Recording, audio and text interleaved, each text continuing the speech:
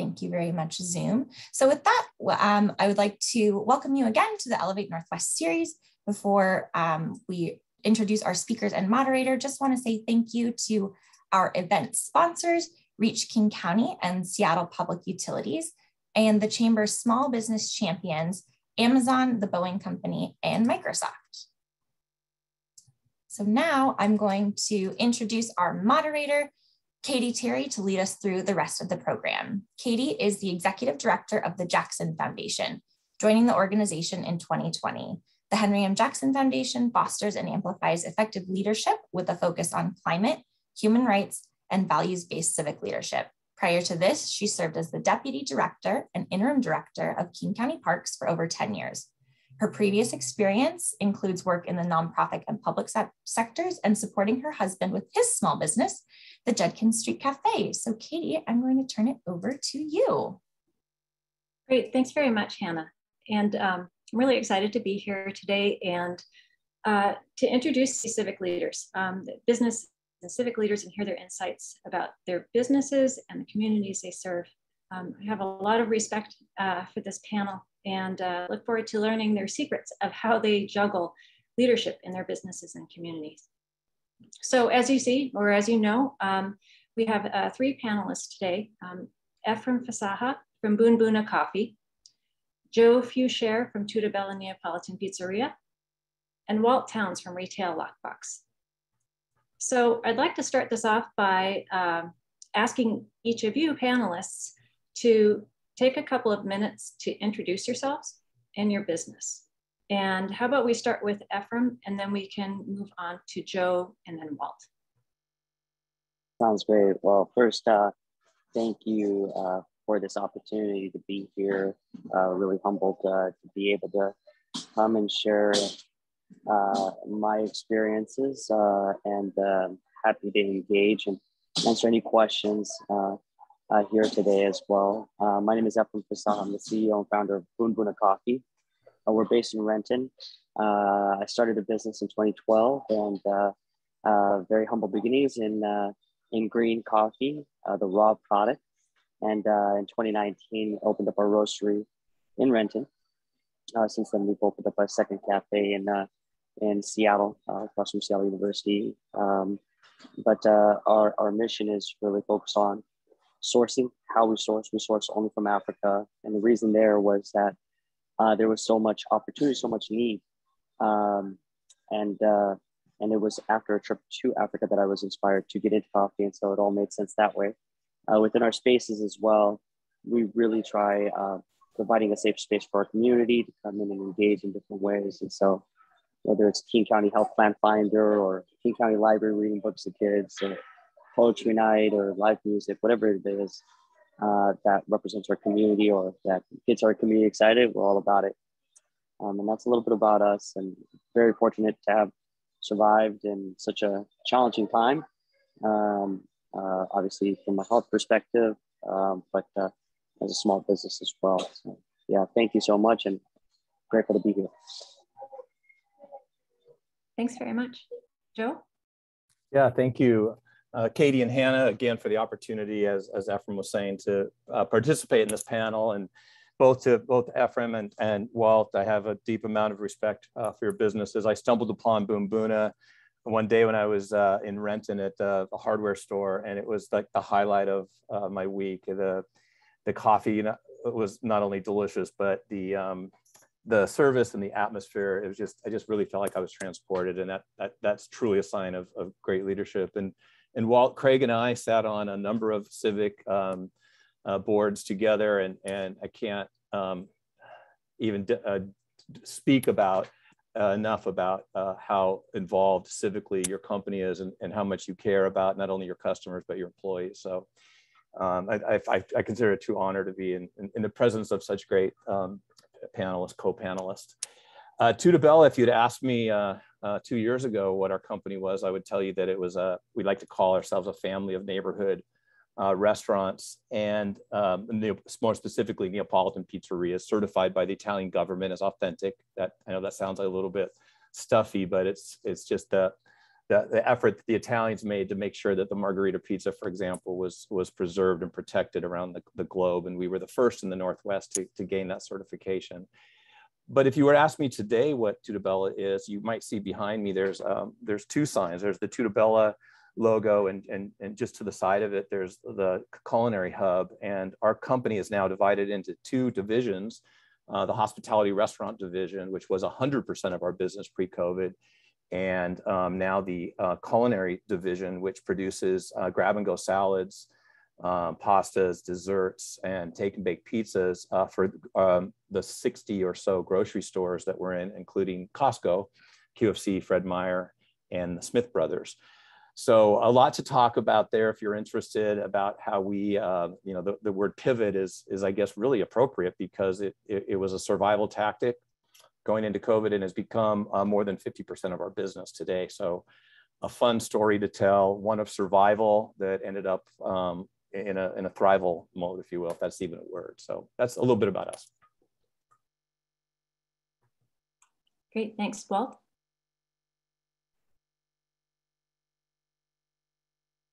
Katie, thanks for allowing me to join today. Super excited to sit on the panel. Just real quick, Joe, over to you. Quick story, I lived in New York City for a number of years, and I lived above a pizza shop from a guy that had immigrated from Naples. Shockingly, his name was Anthony. Shockingly, his wife's name was Rosa, and shockingly, his son's name was Tony. So my kids are super in love with your pizza there, and we enjoy it frequently. We are located basically halfway between your Rainier store and Ephraim. We're right over by your store here, across from Seattle U, that I believe is the old Cherry Street Pizza. I'm in Cherry Street Coffee, I'm not sure. So I've had many meetings over there, and now that you guys have taken over, I'm excited to get over there and check it out. For everybody else here that's joining us today, thanks for letting me chat with you. Unlike Joe and Ephraim's businesses, we're a lot less fun and exciting than they are. What we do is we do payment processing of accounts receivable processing. So next month will be our 28th year in business. And basically what we do is we process anytime your business wants to collect money from your customers, we're there to help you. So if that means your customers are sending you a check and you want someone to deposit that check into your bank account and then send you a posting file and let you know how much your customer paid, we send a customized posting file to upload into your accounts receivable accounting software system. And we do that on a daily basis. We also, if your company wants to accept online payments, either for, say, it could be anything from accepting payments for insurance payments to tenants paying rents, to anything in between, driving schools, a lot of utility companies, we power their back end. Our customer base is very diverse. We're about 30% state and local government, about 30% healthcare, and about 40% everything else that's from everything from nonprofits to insurance companies, phone companies, et cetera. And that's basics of us. And we're also just branching out into starting to help companies with their accounts payable processing with some new technology that's out there to help make that process more smooth. So super excited to talk to everybody today. Thanks for letting me join. Great, thank you. So I have some questions that I'm going to be tossing out to each of you, and sometimes having just one person answer, but please feel free, if you have something else you want to add to that, please do. And a few that I'm going to ask you all to kind of take a turn in answering, and then we'll be opening up to questions from the audience. So Walt, I'm going to toss this one your way. How do you define leadership versus management? And what is the value of each? For us, we embrace what we call a servant leader model, meaning that as leaders in our company, if you're on the management team or the leadership team, anything from the CEO to the CFO to supervisor, we view our job as being servants towards our team, so our employee team. So that means what that means is making sure that they're inputs are respected and understanding that most of the best ideas are going to come from them. So making sure that they have both access to management as well as the ability to really make a difference on an individual basis. So I would say that's what we would classify under the leadership side. And your other half of your question was, I'm sorry. Oh, leadership versus management. Yeah, leadership. So I would call that the leadership philosophy. The management side is, I guess, just all the X's and O's. You know, in today's world, there's so many HR requirements. There are so many, it's laws after laws after laws that you have to make sure that you're abiding by, which is not a small feat in today's environment. So I guess I would call that the management side, everything from managing your customer flows to just basically the nuts and bolts of it, I guess. Great. Joe or Ephraim, do you have anything you want to add to that? Ephraim? Yeah, I second that. Truly, leadership is, willing to do whatever it takes to support your team. And certain lessons that I've gained having worked for previous employers, you kind of learn, what good leadership has been, what bad leadership has been, and I find that the willingness to get in there and do whatever task it is that you're asking of your team. That's one thing for leadership. But then on the management side, I do agree that it is a lot of that, policies, procedures, the legal, that is where it's really at. And I almost find the leadership coming in as a friend, as someone there to support, and the management being there to be like, okay, well, these are the expectations, and very distinct. There's very clear differences between the two. Agreed. Like ditto, all the above. I wrote down servant leadership because it is something that we all kind of aspire to. And I think that with servant leadership, you really, to me, it's one thing to say it, it's not quite another to live it. And the way I gauge this is we have a director of operations, for example. His name is Chad. And the difference between his style of leadership and his predecessor is that when he visits one of our locations, when he walks in the door, people are happy to see him. They're like, we feel supported. We always feel like you add something instead of take something away from our jobs. I think that all leaders, have to be managers at one point because there are the X's and O's, as Walt said. But I don't know if all managers ever elevate and reach the level of true leadership, the person who paints that North Star that everybody can kind of get on board with, the person that looks at purpose over mission. Mission might be what we do as an organization, but purpose is why we do it. And I think when you can, as a leader, can help people understand why certain things are done, they start to feel appreciated and they start to perform at a higher level because they're part of it. They're engaged, they have ownership.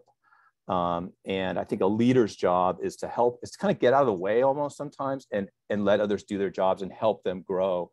Whereas a manager sometimes, especially when they're poor managers, and again, their management is part of all leaders. But when it's not done well, people feel repressed and held back instead of uplifted and inspired, which I would say is more on the leadership side. Thanks. So kind of following up from that a bit, you're all known for the work that you do in your communities. And knowing that this is different for different types of businesses, I'm curious, how do you decide which ways you'll get involved with the community? For you, is this a business decision or is it a civic duty? Probably some of both, but how do you approach that?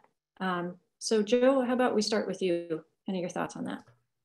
I think it started with the values that were instilled in me by my mother. Honestly, she was a very generous, kind, caring person, and her community was at the time with our neighbors, and they'd come over on once a week, and my mom would they'd play cards or she'd do their hair or whatever it was. It was just kind of this communal social thing. And they would bring with them problems and they would bring with them challenges with their families. And when I opened my restaurant, maybe I was the accidental, community activist or involvement, but it was just kind of, I took those values of being part of not just what was inside the four walls, but maybe the 4 blocks around the restaurant. And, people come in and you just feel like they bring needs to you. It could be a parent who is a volunteer for the nonprofit or the school that they work with. And I think it's just kind of never saying no to people, like finding a way to understand and appreciate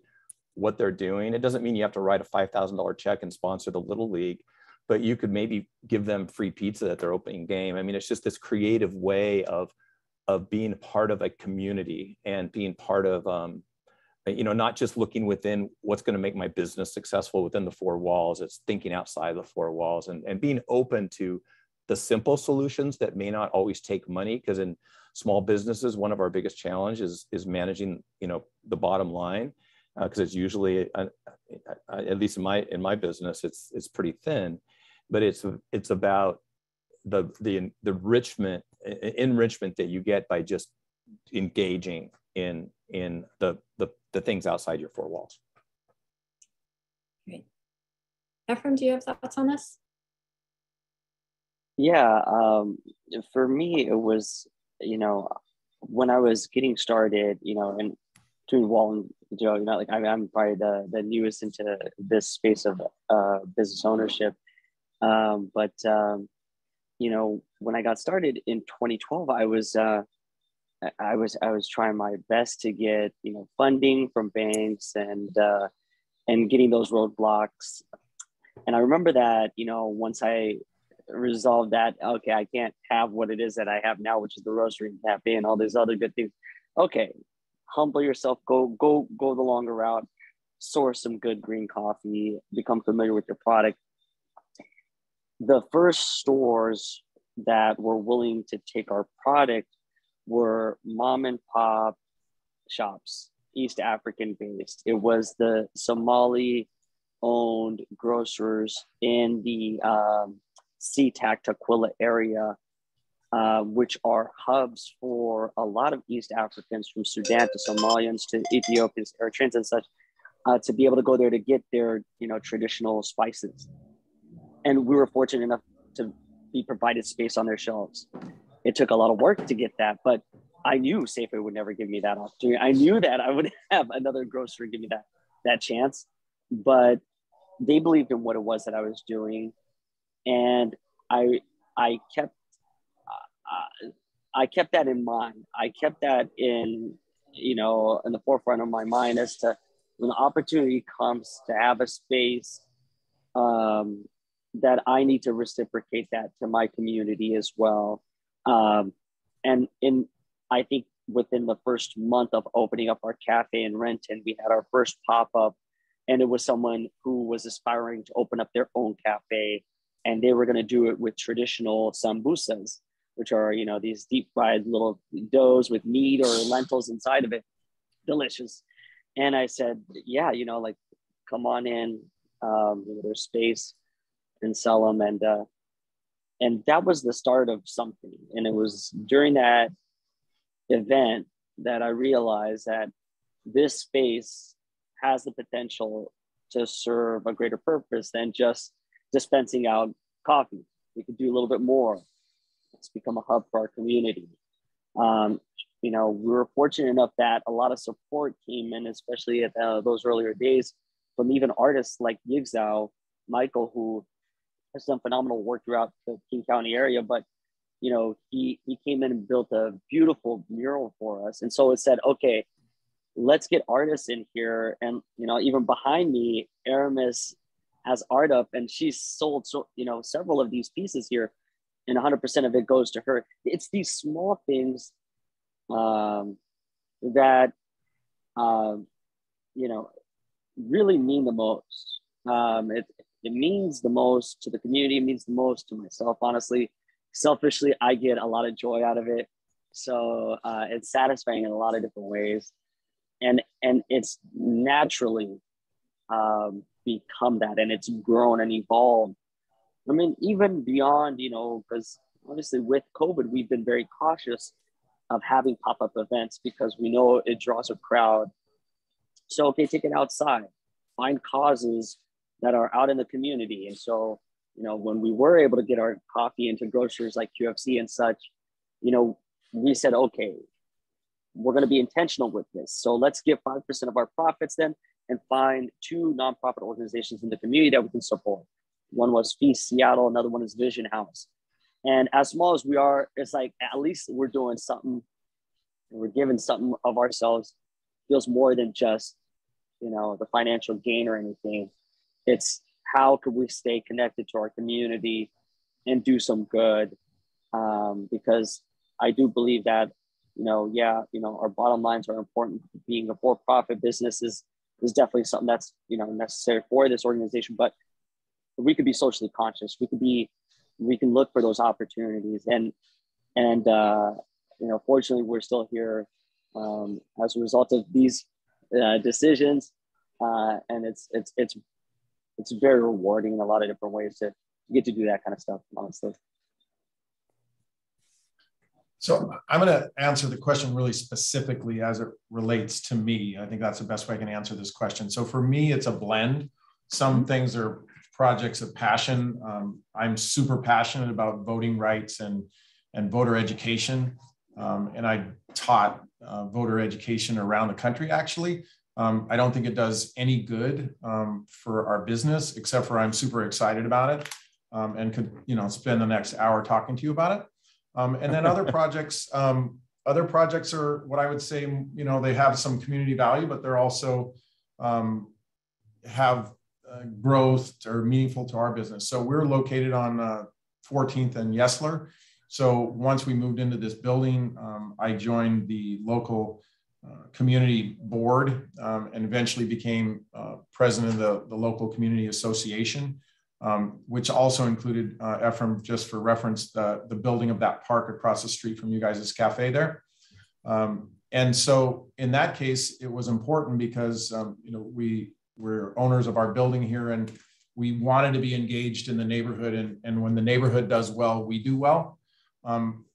So in that case, it's a little bit of both, right? So it helps us, but it also helps the community. What I would say to, and I think we're really focused on small business today. So what I would say is however you do it, you need to be engaged in your community on some level in a way that promotes your business. Figure out what your passions are, and you're probably in your business because you have passion for it. So figure out how you can bring that passion out into the community. It's obvious, I think, with Joe and Ephraim in terms of what they're doing. It might be a little bit less obvious than someone like us where we're a payment processor, right? That doesn't necessarily automatically engage, but I think you have to be out pushing your business. You have to be out in front of the folks that your customers. The other thing I wanted to just circle back, Katie, for a second on that leadership question. Again, we're talking about small business here. So I think in small business, you have to show your team and your customers the commitment to what you're doing. And it's not talking about it, it's letting them see you. So for example, here at our, in the last month, I pick up the garbage around the building myself every day, and I have for the last 8 years. Last week when it was snowing, we still have to get to work. So I'm driving around and personally picking up our employees because we still have to get the work done. And I'm driving on a daily basis. I was driving about 220 miles in the snow to get people from all the way from Montlake Terrace and as far south as Tacoma on a daily basis. So my favorite saying about small business, and I think that's what we're talking about today, is the best thing about owning your own business is you only have to work half days. Just pick whichever 12 hours you like. And I think that in your businesses, especially if you're not doing that, then you're smarter than me. And please call me after this so I can figure out how to be better. But I think you have to, in a small business, you have to lead by example. And your team needs to see that you're out there and committed as well, not just your team, but also your customers, right? So anyway, I just want to add to that. Yeah, I just wanted to say, if it's okay, Walt and Ephraim both, I mean, as I listen to you guys talk about what you like to do yourselves, what those things that are important personally do project and are important, because we are spending a lot of time in our businesses, and you might as well have fun. And it's a lot of work and there's a lot of stress. And if you're passionate about something, you know, that's the great thing about being a business owner, is that you get to do the things you want to do. And it emanates. I mean, it's in your DNA, and people feel it, and they feel your passion, and it's hugely important in terms of the role modeling that Walt talked about, and the passion that Ephraim talked about, for sure. So I have a kind of a different question for you all. Have you had an experience where you got constructive feedback, either from someone on your team, the community, your customers, and you know, how did you deal with it? It really kind of, do you have an example of a good leader learning from constructive feedback, or maybe a pitfall? So Joe, I'm going to toss that to you first. Okay. Well, it's appropriate to toss it to me because I like to talk a lot. And again, if I could use some of my mother's advice, it's, you know, you were born with 2 ears and 1 mouth. And, you know, I need to get better at listening. And I think when your employees and your customers or your business partners or your vendors or whoever they might be, you know, they're trying to tell you something and you're not listening because you want to get out there and talk about what's important to you. I think once I allowed people to give me feedback and asked for it, and I think that's the important part, is that if you're running a business, or you're the CEO of a business, and you're the top of the totem pole, if you will, or if you're doing an inverted pyramid style, you're the bottom, whatever it might be. People are afraid to give you that feedback. They need permission. And I think you start by saying, what am I not listening to? What do I need to hear that I haven't been hearing? And that opens up so many more opportunities for you to improve as a leader, just being open to feedback. Great. Joe's spot on with that. I think one of the things that I'm trying to do better is really use a little bit a better job, because get feedback almost every day. You know, whether it's from your staff, whether it's from your partners, you know, it's constant from your customers, constantly getting it. And it's sometimes this like, okay, cool, yeah, all right. Like, and you're just kind of like, right. I don't even want to like just trying to get past it because you got other things in your mind. But you know, taking that moment and processing it as, is that an opportunity? Is that something that needs to be, is that a process that needs to be changed? Is that, you know, is your, you know, delay, are you coming in late so frequently it's becoming a problem? My own self, meaning, you know, to a meeting, or and being present at meetings, and those types of things, you know, that feedback, because it is so constant, because we are at the top or the bottom of the totem pole, it's constant. But I think still not becoming numb to it is definitely something that I'm trying to do a better job at, because I've gotten accustomed to it. Exactly. and so not getting accustomed to that feedback is important, so that you can take it in, use discernment, and properly act on the things that need to, because not all that feedback is going to be beneficial or helpful, but it's important to still give it an ear, because maybe there is a space for it. For me, I would say in business, you're either growing or you're dying. You're very rarely staying in the same place. The negative feedback that I've had in the past is, you know, Walt, you're micromanaging me. And nobody likes to be micromanaged. As small business owners, I mean, my business partner and I started with just 2 of us. And so, you know, it takes practice as a business owner to hand off things, because as many of us in our personalities as business owners are doers, that doesn't automatically make you a good delegator. But if you want to grow your business, you're going to have to learn to grow by delegating and trusting people. And so I would say that that would be one with mine. And I would say to any of us, as we want to grow our small businesses and make them bigger, you better get good people. You better trust them with what, you know, they're doing, and you know, let them do their job. Great. So we have a couple of questions that have popped up from the audience that I'm gonna pose to you. The first one is, if you had the capacity to add a function in your business, what would it be? More HR support, IT, marketing, R&D? And Walt, I'm going to start with you. Oh, although Ephraim looked like he was go to Walt, please. Go to Walt. I got excited because, yeah, I'm like, yeah, definitely. That's easy. Sales. Okay. If the sales is the heartbeat of any business, you can be great at everything else, but if you're not out there generating new business, you're not going to be around that long. So anything in terms of sales, that could mean a new product that I could sell and get new customers.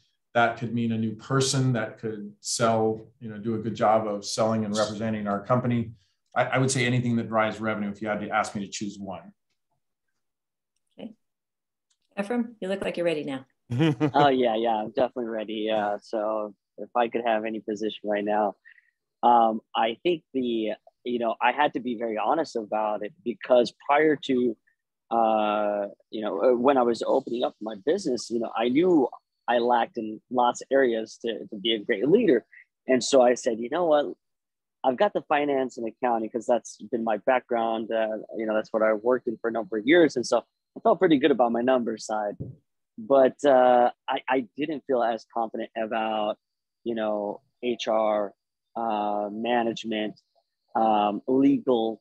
And so I was like, you know what, let me get back into school. Let me get my MBA. And so at the same time as I opened up the cafe, I was getting my MBA to try seeing if I could educate myself on the things that I lacked in. But certain things are needed immediately. And those are, like HR is definitely something that is needed. And so I think if anything, in the last 2.5 years, so starting this and hiring, employees and such, I think that's one area that I would definitely still say that I would love to have more support in, and creating that, that culture and that space. So what we talk about is what I got into this with was, a desire for a very welcoming space for employees, for teammates to be able to grow in coffee, to become, Q graders and all, just these lofty desires that I had for what I want people in coffee. But, I think that just knowing your weak areas, I would definitely still say HR be that area. But now we've gotten the support in certain ways. We've got some consulting and stuff like that, but that's the one space. I think managing your employees and managing your team is definitely a very important part. And doing it right from the jump is always great. Great, Joe? Yeah, I would say that there are certain, all organizations need, like a accounting function, an HR function, operations function, sales. And so this is a great question, because we are down an HR person right now. So we absolutely have to find that person. But after that position's filled, I think that procurement specialist, COVID has created all kinds of challenges in getting the supply chain and getting products, everything from paper to, products from Italy or whatever. And then finally, so that would be my next kind of on my wish list, but my ultimate dream would be to have a minister of fun, somebody that we can hire, that we can just afford to hire and say, your whole job, and it probably falls into the HR position, but we have to recognize, and, in order to generate revenue, we have to keep turnover low, because we want people that are good at what they do, especially in the service industry. You have to get seasoned bartenders and employees and cooks. And if we could have someone that just their sole job is to create fun and in order to recognize the employees that we have, that would be kind of almost a dream come true for me. So I'm curious about that. Kind of connected with another question I had. Has that changed due to COVID for you? Has that or other things about your leadership style changed due to COVID?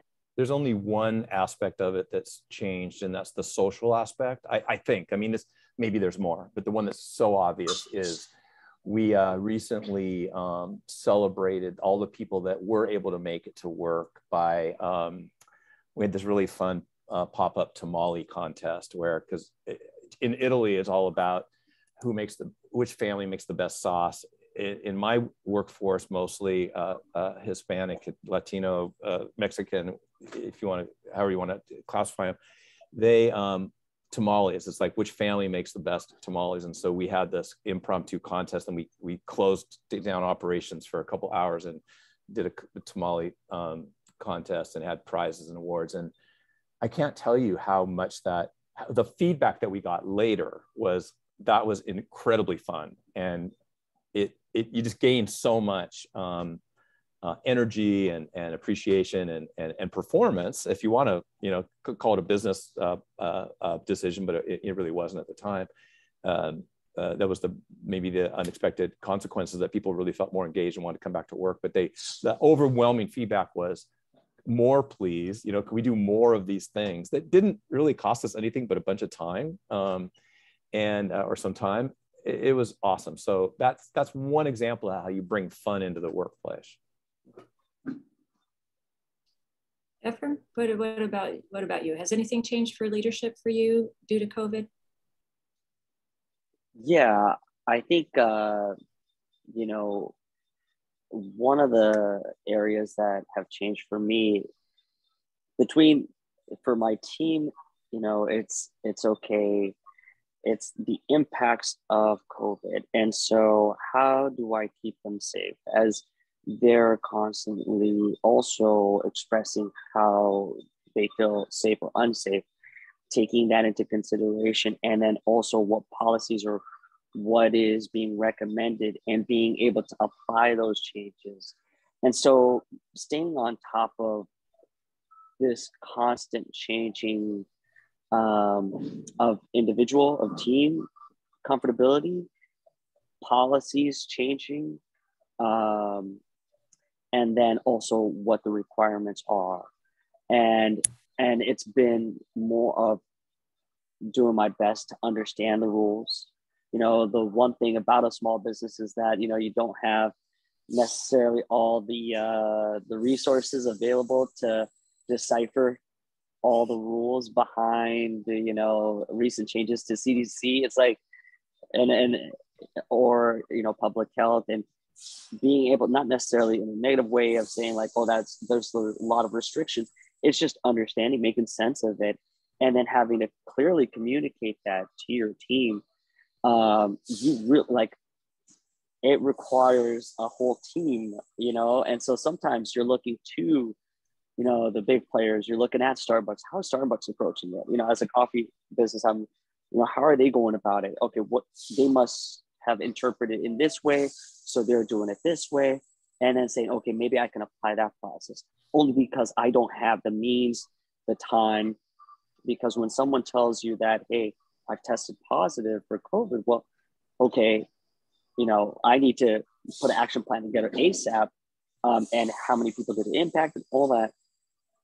So my leadership change has been in trying to find resources and finding individuals, reliable individuals within those spaces to ask those questions, to be able to decipher for me in layman's terms, so that not necessarily just that I'm following the rules, but I'm applying the best process for safety purposes, and that's not that I'm going to get a fine or a fee, but that this is really what I'm, this is what's going to keep us safe until we know otherwise, that, oh, we can make that change. Honestly, even when, as we've been going through COVID for the last 2 years here now, I remember there was a point last summer when, it was recommended that, hey, no more masks.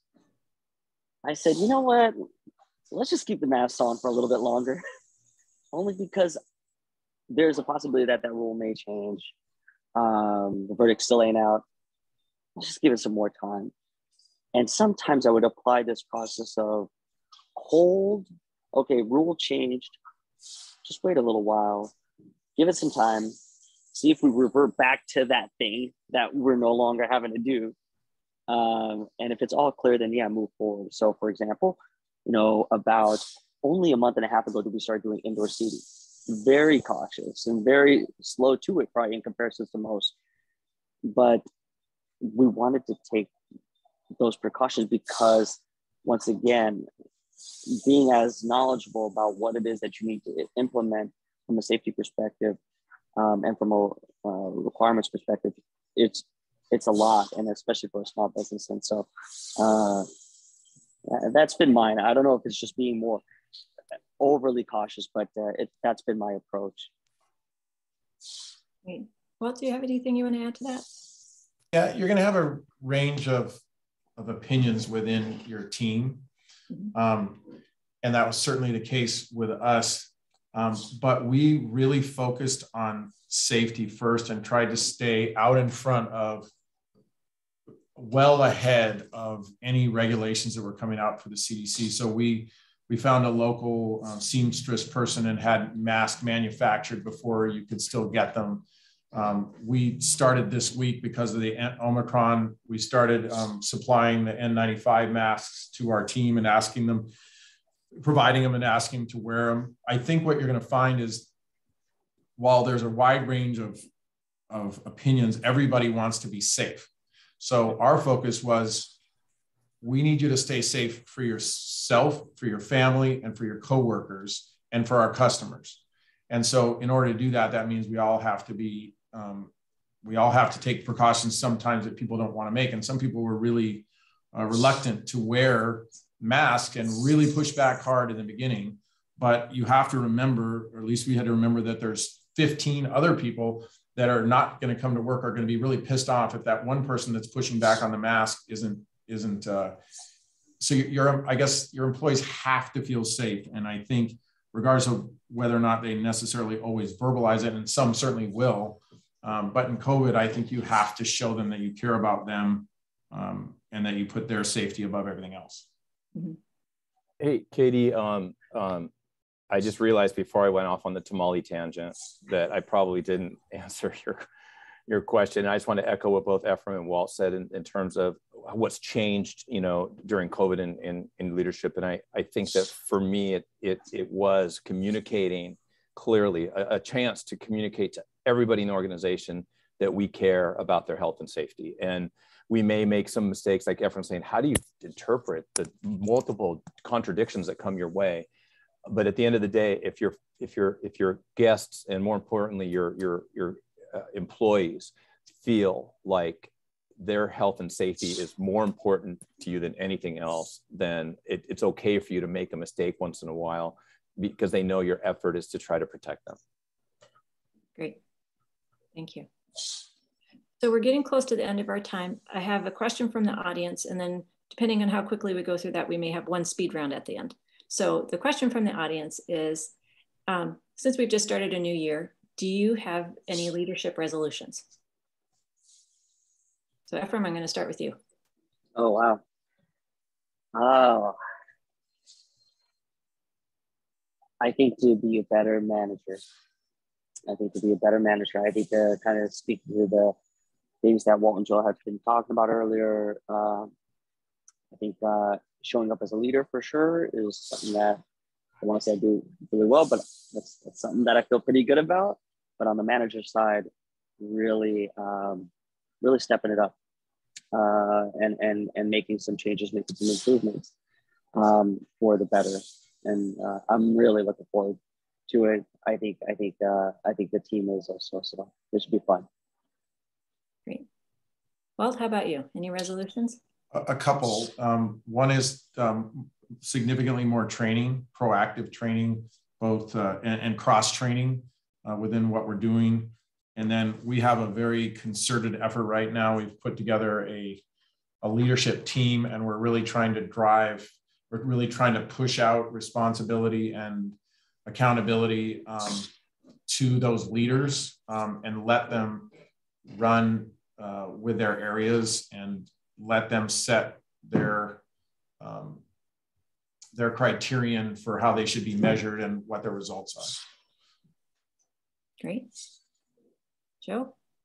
If 2021 was the year or year of survival, 2022 will be the year of thriving. And I think we take everything that we learned and apply it. And to Walt's point, it's and even Ephraim's was this commitment to not only be better leaders, but to help others grow personally and professionally.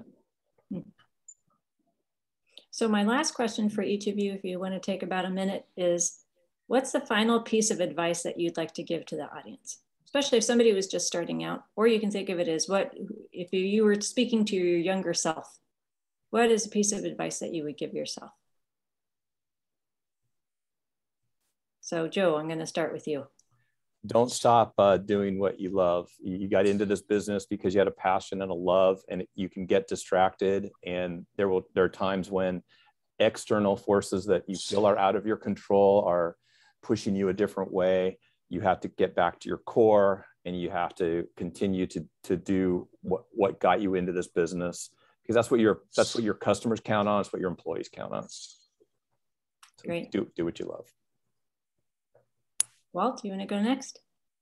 I would say if you're not passionate about what you're doing in a small business, you're going to have a hard time being successful. So I would make sure to ask yourself the question, am I passionate about this for the long run? Or at least until am I passionate enough about this to get it to where the next, to the next level? I would say that would be a big piece. And then I'm always come back to you have to, if you want to stay in business, you have to be bringing in new customers and continuing to grow your customer base. So I think you can never take your eyes off the ball and making sure that you're always growing. I don't know very many businesses that can stay at one level and be successful without that. Great. And Ephraim, you want to close us out? Yeah, passion. Honestly, where your heart's at, that's where you need to be going. And the only reason why I got into coffee was I was just that passionate about it and what I felt that the impact could be if I did it slightly different than what I had seen. And that's what I've been pursuing. And I think that whatever it is that you find joy in, go for it. I always add the fact that, do it for not just the financial gain, but do it for more than just yourself. Do it for others. Do it so that it impacts somebody else as well, positively impacts somebody else along the way. Financial gain is great and all, but it's not end all be all. Really, I do enjoy, the events. I do enjoy finding great causes to support. I do enjoy buying coffee from farmers and producers in Africa. So that's what keeps me going. That's what fuels me. And if I get to keep doing that, I don't know when I would stop. So, even on the hardest of days, I'm still happy that I'm doing what I'm doing. There's no role, there's no position that can pull me away from what it is that I'm doing, because I'm just so passionate about it and so happy about it. So find that thing. That's great. Thank you. So that kind of closes out our session. One thing I want to say is, again, just how much tremendous respect I have for all three of you. Having been married to a small business owner for a few years, or being able to see it up close and personal, just what a labor of love that it is, for your staff, for your community, and was just really struck specifically about things that you talked about the importance of small things and of valuing staff, especially making them feel valued and safe. And just really neat to hear both your passion and how that's coupled with humility. So it's just really inspiring to hear. And Hannah, we also really appreciate that you would allow the Jackson Foundation to have a little hand in this today. So thanks very much for having me come and moderate. I'll turn it back to you. Yeah, absolutely. So as Katie says, that wraps up our program for today. Join me in virtually giving a big round of applause to our speakers and Katie as our moderator today. In the chat, you'll see that I included links to all of the small businesses featured today. So be sure to visit those and get out and have some pizza and some coffee and have your payments processed by Retail Lockbox. So also just want to one more time thank our sponsors, Reach King County, Seattle Public Utilities, and our small business champions, Amazon, Boeing, and Microsoft. And thank you to all of you. We will see you hopefully soon in person, but hopefully soon in general as well. So have a great afternoon. Thanks, everyone. Great day, everybody. Bye. Thanks, you. Hannah. Thanks, Thank Katie. you. Bye, everybody. Wow.